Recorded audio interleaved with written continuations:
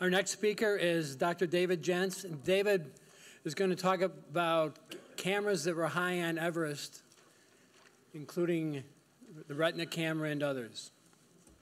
Thank you.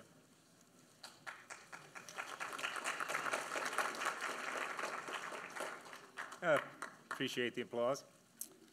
The cameras I'm going to be talking about are restricted strictly to the 1953 British Everest expedition that made the final successful ascent of Mount Everest and involved Sir Edmund Hillary along with other notable historical individuals. In the following of any adventure on Everest, topography is important because when I show you a photograph, you'll have to understand where it's being taken on the mountain. And what I've included on the last page of your handout, if you flip it over and look at your last cover page, is this exact map done by the Indian Air Force showing Mount Everest, its summit, south summit, adjacent mountain called Lhotse, and the route that was taken in the conquest of Everest. One area that I did not mention is called the Western Coombe. This is a snowy area that becomes a glacier, and there's this very treacherous ice fall below it. Now, when I saw this photograph, I thought, getting there is half the fun. And what this is a giant crevasse just above Camp 3 in the Western Coombe before they established Camp 4, and certainly you couldn't pay me enough to do this. What I'm going to show you through this talk is that I give these individual photographs that I acquired from the Royal Geographical Society as original scans of the original Kodachromes. And underneath that in blue, you will see the photographer, the camera, sometimes the film, sometimes the exposure. The reason I have this kind of data is from books from Alfred Gregory. Other than that, if you've ever done any reading on the Everest adventure, there is little to no information on photographic techniques, apparatuses, or anything. They just say, I took my camera and did this. That is certainly all the history you will find. We start out with Tom Stobart. He is the individual that did most of the movie filming. He had 6 different cameras to choose from. 2 of them were a Bell & Howell Filmo 70DL. And from this, the conquest of Everest was made. It was filmed in 16mm Kodachrome and transferred to Technicolor for print. This was done in cooperation with the Royal Geographical Society and the Alpine Club, but this was a commercial adventure. Of course, the film was primarily done by Thomas Stobart, but he was no kind of high-altitude climber, and the high-altitude photography was done by George Low. More on Mr. Low later. The leader of the Everest expedition was John Hunt, later to become Brigadier Sir John Hunt, later to become Lord Hunt. Here is a photograph of him taken by Sir Edmund Hillary on the South Col, and around his neck is a pre-war Contax II camera with what we think is a 50mm lens. And you'll always see the universal use of a lens hood and an ultraviolet filter, which is pretty smart because you'll find in this history, although this is 1953, the majority of cameras on Everest that took the majority of historical photographs were pre-World War II cameras. Okay? Now, the reason I show him with this Contax is the writing of the writing of Alfred Gregory states that he owned a Leica. And here I find a photograph of him with a Contax around his neck. So what's that all about? Well, I did find him with the Leica, which gladdened Rolf Fricke's heart, of course. And what I found it in was when I did screen captures from the actual movie, Conquest of Everest, which is available on DVD, and you can also see on YouTube. Alf Gregory's book said he used a Leica 3 with a Leitz Elmar, well, it said he used a Leica, but didn't say a Leica 3, but it had a Leitz Elmar lens. The way I figured this was a Leica 3 was I actually sent these screen captures to Rolf Fricke and to my co-editor, Peter Rosner. They both confirmed the camera he's using is a Leica 3. but because of the low resolution, we can't tell you the exact model. Sir John Hunt died in 1998, and we'd have to do further exploration to find out what this Leica was. Alfred Gregory. Most people view Alfred Gregory as the chief photographer of the expedition, and in fact, he was in charge of still photography, but Alf Gregory was a mountaineer first and a photographer second. He once quipped, "I went to Everest as an amateur and left as a professional." Here we can see Alf Gregory also with a pre-war Contax II and a 135 millimeter f4 lens along with a multi-finder. It turns out that the Contax II cameras on this expedition probably had two sources. In Sir John Hunt's book, one source is Time Life magazine. Time Life magazine gave, according to Sir John Hunt's book, Contax cameras and Biogon lenses to the expedition. Also, Alfred Gregory himself owned a Contax II camera. Since he was the chief still photographer, he goes around Everest like a Japanese tourist, and he has this Rolleiflex automat and this Retina 1 camera, which are viewed here, the Rolleiflex and the Retina. Now, unfortunately, history has its problems. And what happened is, in one of his books, Alf Gregory's Everest, he notes that his Rolleiflex, his Retina 2, and his Contax were all in one bag at one time and were stolen from him. So I can give you no technical information on those cameras, although I can show you the photographs he took with them.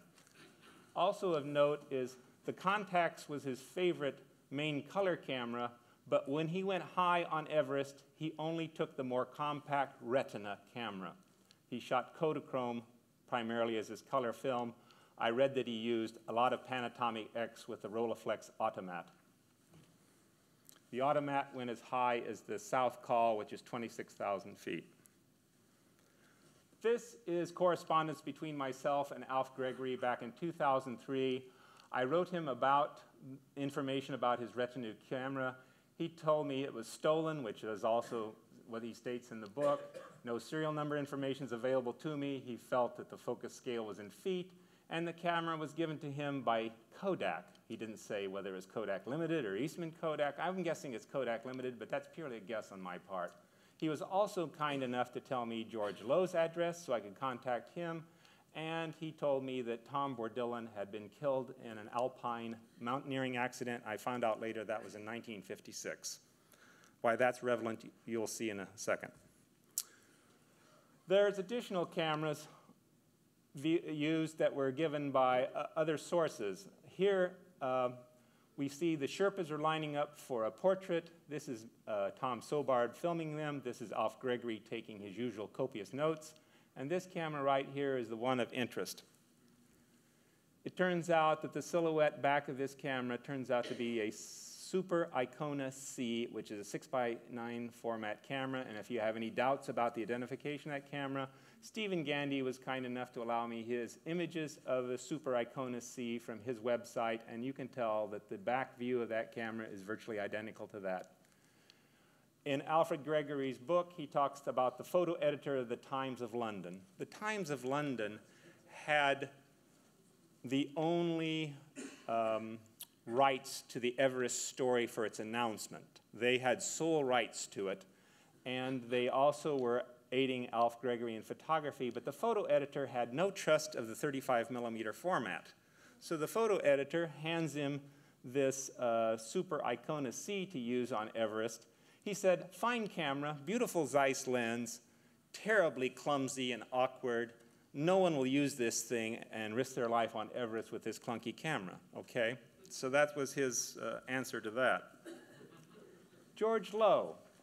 George Lowe is another New Zealander like Edmund Hillary. Both these gentlemen are New Zealand climbers. They have been in the Himalayas before in 51 and 52.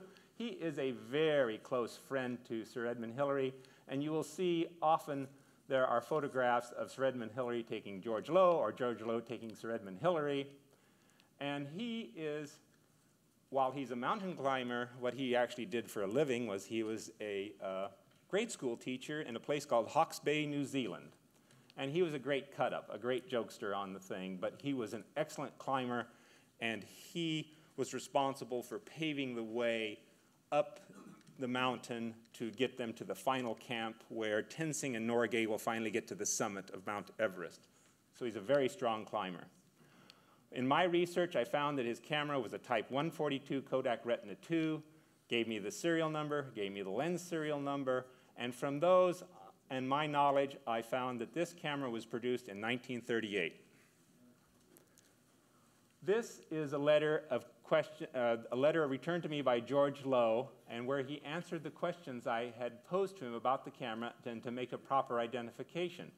I knew if it was a Retina 2 and had a Xenon 2.8 lens, it had to be a pre-war camera.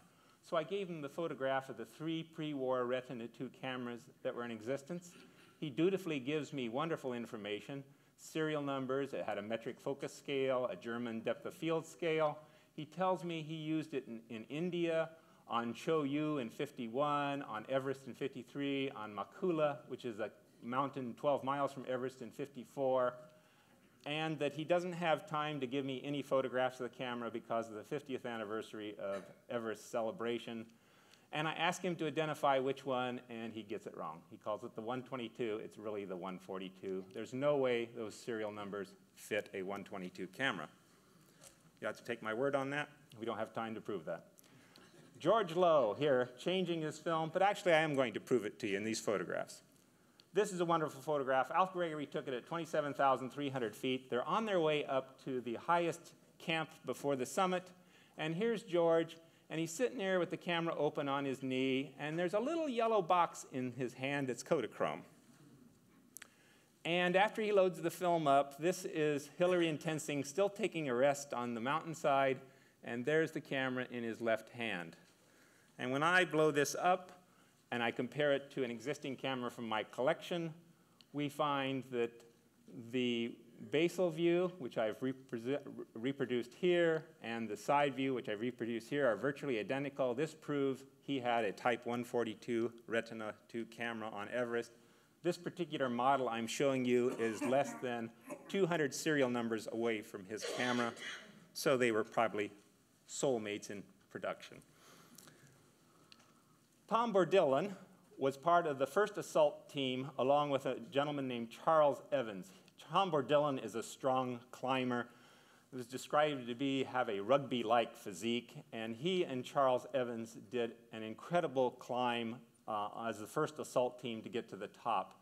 They started from the South Col at 26,000 feet and made it all the way to the South Summit at 28,700 feet. And at the time, Tom Bourdillon had a Kodak Retinette camera. I get that information from Alf Gregory's book, The Picture of Everest. Well, what happens? Well, here's 2 things happen. First of all, they get terribly fatigued from going from an elevation of 2,700 feet. They're using a closed-circuit oxygen system. It had its problems. By the time they get to this south summit, which is less than 300 feet from the actual summit, which you can't actually see here, they are pooped. They are fatigued. Their oxygen is not working correctly. They know to continue further is suicidal, so they turn back down, okay? But that doesn't stop Tom from taking a few photos. So here we are, so near yet so far. He's sitting here on the south summit of Everest. He's the highest anyone's ever been on Everest to date, but they just don't have the energy or the oxygen to make it. He does take a picture of Evans on the south summit at 28,700 feet, May the 26th, 1953. For a 3-day period, these gentlemen hold the record for being the highest men on Everest.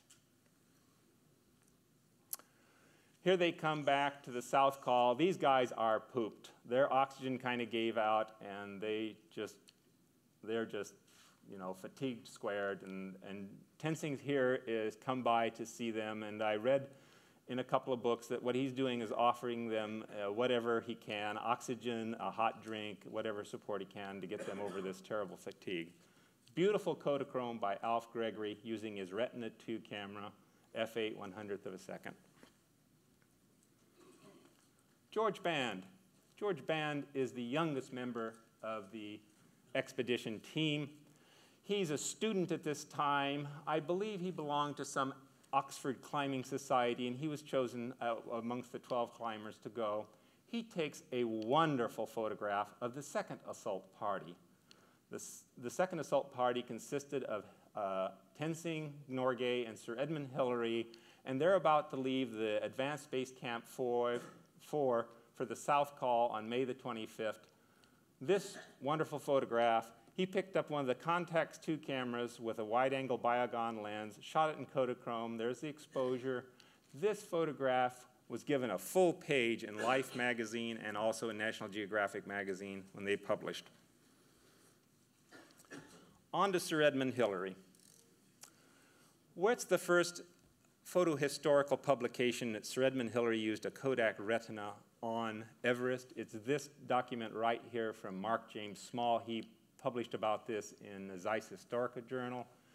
He wrote, Mr. Small got a hold of the Himalayan Trust address, wrote to Sir Edmund Hillary. Sir Edmund Hillary is the nicest guy in the world, let me clue you. That's because he died, not because he's no longer. No, he's the nicest guy in the world, let me clue you, he was. Mark Small was hoping that Sir Edmund had used the Contax camera and the Biogon lens on the summit. Mark Small was disappointed to read it's a Kodak Retina camera, which was fairly ancient even in those days, interesting statement, and it had a Compur shutter and Zeiss Tessar lens. Mark Small surmises this is a type 126 Retina because that's the only one described in 1993 as having a Zeiss Tessar lens that would have the problem with double exposure. Unfortunately, Mark is wrong, because there's no such thing as a Compur shutter on a 126. They all had Compur rapid shutters. My friend in Germany, Uli Vogt, knew this fact and sent photographs to Sir Edmund Hillary later that year to identify just exactly which retina it was with the Zeiss Tessar lens, and he identified it as most being like a type 18, and he was quite correct. Sir Edmund Hillary is viewed here at Lake Camp with Hunt, and this is a wonderful photograph because it's one of the few color photographs I had where the camera is actually around his neck. This was taken by George Lowe with his type 142, so a retina photographs a retina. Sir Edmund Hillary from New Zealand also is a beekeeper. His father and his brother and himself have that farming business, beekeeping, and he's also an avid climber, obviously, and was chosen for this expedition. And it's a funny little story I'll tell you real quick. The press would ask him, hey, you go off on these expeditions that take 2 and 3 months, and who's taking care of your farm business while you're gone all that way? And Sir Edmund Hillary says, well, I'll remind you, I'm a beekeeper, and most of my workers need very little supervision. So here's the fabled camera around the fabled individual's neck, and this is kind of a man-moment machine kind of situation like you see on the History Channel. And I had the pleasure of actually seeing this camera at Explorers Hall in the National Geographic Society in April of 2003 before it went on display for the 50th anniversary celebration of the summiting of Everest. And it is indeed a type 118 retina camera. This is its serial number, 513460. Indeed, a Carl Zeiss Jena lens and a Compur shutter, has a foot focus scale. It had been modified for mountain use. Right here is an extension that has been soldered on to the lever called the film release lever. This is a little lever you push on a retina to be able to move to the next film frame and be able to advance the film. There's no double exposure prevention here. You took a picture, hit the film release, wound it, and it would go 8 clicks and take you to your next frame. Well, as you can imagine, this is the normal film release lever. You are not going to be able to operate that with thick gloves on. So he had somebody elegantly solder on this little gray piece of metal onto his retina. I thought that was the greatest find. Here we are. I don't know if you can read this very well, but Made in Germany is stamped on the back leather of that particular retina. That has some meaning for marketing of retinas in the pre-war time. Any retina that has made in Germany stamped on its back leather was bound for the United Kingdom, because that is how the marketing worked. There was a requirement for cameras exported to the United Kingdom or to the United States to have made in Germany on them somewhere. Well, in the United States, Eastman Kodak chose to have it engraved on the tripod mount, and for some reason, the United Kingdom wanted it stamped on the leather. Don't ask me why, I wasn't at that meeting, okay? This is the bottom of Sir Edmund Hillary's camera. You can see it's a feet focus scale, obviously, because it's meant for an English-speaking market. This number here looks like it's an accession number, which all our wonderful museum curators love to put on equipment. What's some facts about this camera? Well, it truly was sold with a Tessar lens, because I had some doubting Thomases as to whether this was reality or not. Well, here's proof that it was reality. Kodak Limited ad. Here we are. The camera's offered with Xenar lenses, it's offered with Tessar lenses, and it's offered with two different shutter types. The Compur that goes to a 1/300th of a second, and the Compur Rapid that goes to 1/500th of a second. So if you're in the United Kingdom in 1935 and you wanted to buy one of these Zeiss Tessar Compur Rapid cameras, you had to lay out 12 pounds, 10. I don't know what the 10 stands for. Shillings, thank you. Okay. Little facts known. If you look at previous publications, Coe and Kemmler, this is of course English and German, they give a production figure of 9,000 to 9,144 type 18 retina cameras produced. Wrong. Nope. We have the serial number statistics from hundreds of cameras that are type 118 cameras, and when you look at the identified serial number data, you get a production figure of 39,300 plus.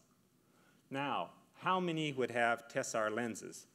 Only 4% of the type 118 retina cameras in the database have a Zeiss Tessar lens. And if you coupled it together with cameras that have a Zeiss Tessar lens, a Compur Rapid shutter, and have United Kingdom market attributes, you're talking 1%. So for you to find a camera precisely like Sir Edmund Hillary, you got a chance of maybe there's about 390 to 400 cameras in the world that look like this. Well, I got one on eBay from London, okay? More historic photographs by Alf Gregory. This is a beautiful photograph. You know, this is just history in the making. Again, a scan from the actual Kodachrome from the the Royal Geographical Society.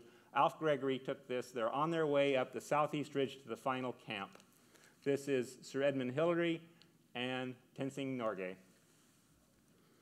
Another wonderful photograph taken by George Lowe, his pal, who's actually doing all the work to get him up there. What they did was they would send an advance team. They would cut the steps so that the guys who actually want to summit it wouldn't be so fatigued that they would be fresh for the next day to get the actual summit. It's a teamwork, okay? So George Lowe takes this wonderful photograph from 27,500 feet when they're on their way up to establish Camp 9. And this photograph to me just illustrates cold and danger personified. Let me tell you something about this ridge here. If you make one misstep and head this direction, you've got a 10,000-foot drop to become a gravy spot on a glacier, okay? If you make a misstep in this direction, it's an 8,000-foot drop to the western Coombe, okay? This is how narrow this ridge is they're on. This is not for the faint of heart. We're getting close to the summit here, and what I'll tell you is the night before, when Tenzing and Hillary stay on the high camp and the rest of them go back down the mountain to the South Col, Sir Edmund in his writing tells me that he put a new roll of Kodachrome film in his retina camera the night before and set the exposure at 1/10 of a second and f of 11 because that's the exposure he was taught for a wonderful sunny day on the top of Everest. And before he starts out at 6:30 a.m. from this camp, the camp was at 27,900 feet, yeah. He double checks the exposure setting on it, and they start out. By 9 o'clock in the morning, they make it to the south summit where Bourdillon and Evans had been there 3 days before. So now they're tied. And they took this view from the south summit, and I'll tell you something funny about this very slide you're looking at. I've seen 3 books say this view is from the south summit, including Sir Edmund Hillary's book. If you get the Life magazine, they'll tell you that photograph was taken from the summit. But that's how history goes, okay? This was taken from the south summit, 300 feet below the regular summit, okay? This mountain right here is called Makula. At this point, it is unclimbed. That mountain must be extremely big because this is supposed to be 12 miles away from Everest, and you're looking at a normal lens photograph. That thing is big. This other mountain clear in the background, to the best of my pronunciation, is Kangchenjunga. It is the 3rd highest mountain in the world. This photograph was taken at something called the Steppe. We're now on the summit roll, and the National Geographic Society was nice enough to give me a small little contact proof of the Kodachromes right here. This is kind of cool. I know this is the last photograph taken before they get to the summit because of this series. This photograph is taken at something that was later named the Hillary Steppe. He encountered a vertical rock position that was 40 feet straight vertical. And he stopped and he thought, if I can't make this, I've got to at least take a photograph to prove I got this high. So that's what this photograph represents. This was the south summit, and you can see the footprints right along the rock here where they're making their way up to the summit. And why they're right along the rock here is I'll tell you about these things. Those are called cornices, okay, our cornices. And those are merely big, fluffy piles of snow. You set foot on one of those, you get another 10,000-foot trip down the mountain. This is the wonderful, famous photograph taken on the summit of Tenzing. And of course, he unfurls the flags of the United Nations, United Kingdom, Nepal, and India. And actually, there were 3 photographs taken by Sir Edmund Hillary, and number 2 is the winner for history. This photograph was listed recently by Time Life magazine in a special edition of Life magazine as one of the 100 most significant and influential photographs of the 20th century. And I agree. I can remember this from grade school. Now, why is there no photograph of Sir Edmund Hillary on the summit? He once quipped, amongst Tenzing Norgay's skills, photography isn't, and he felt that the top of Everest was no place to conduct classes. They only spent 15 minutes and got out of there. While they're there, though, he has to prove he's at the summit, so he takes pictures in the east to show the mountains again. Towards the west, again, mountains, including a mountain they climbed on the 2 years previous, and a beautiful view of a glacier. Photos to the northeast, south to the Hungu Valley, and the most significant photo is this one looking down the north edge of Everest towards Kangxi and showing the Rongbuk Glacier. This was the route in the 20s and 30s that the great climbers attempted Everest, including Irving and Mallory. And according to the National Geographic of July '54, this photo could only have been taken from the summit. It proves he summited Everest. On their way back, he noticed that there was a beautiful view of this summit, again from the south summit. They got there by 1 o'clock in the afternoon. He noticed his steps coming down the mountain. He thought, that's worth recording. And at this point, he even noticed that beside the cold conditions, my camera worked quite well.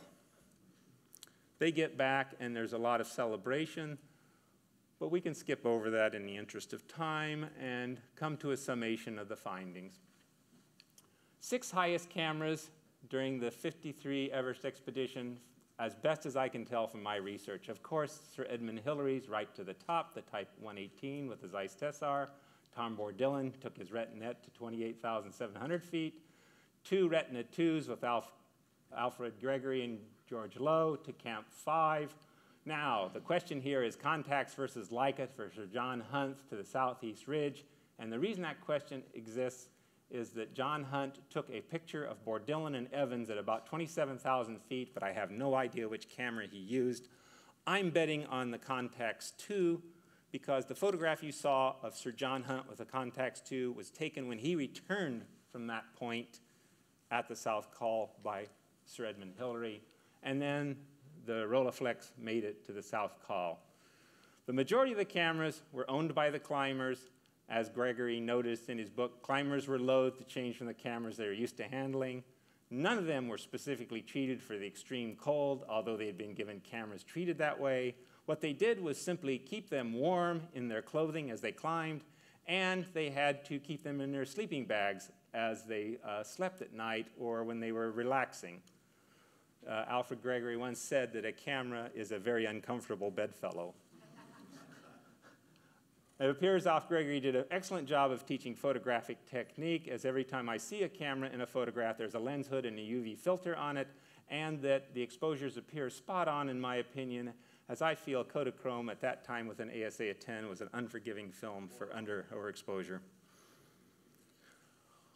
The Everest climb and summiting occurs at the exact same time as the coronation of Queen Elizabeth, so that the papers have a lot to rave about.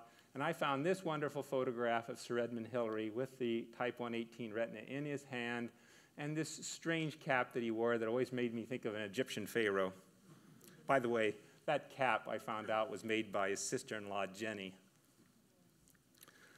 Of course, the public is greatly enthralled by this, and there's publications from the Times that are color supplements, and of course, Life magazine covers this. These three photographs, as you can see, an iconic one I showed you from Alf Gregory before, all these were taken with his Retina 2 camera. Now, not to be left out, the highest photographs on Earth, Kodak states, were made on Kodak film. And later they learned that a Retina camera was used. This is a July advertisement. Then they start using the wonderful classic photograph with the permission of the Himalaya Committee in their ads. And finally, the Germans get in on the act by having the Retina camera off the highest peak of the world. Of course, they use a little poetic license and show the latest model of Retina, not this ratty old 118 from pre-war. I thank you for your kind attention.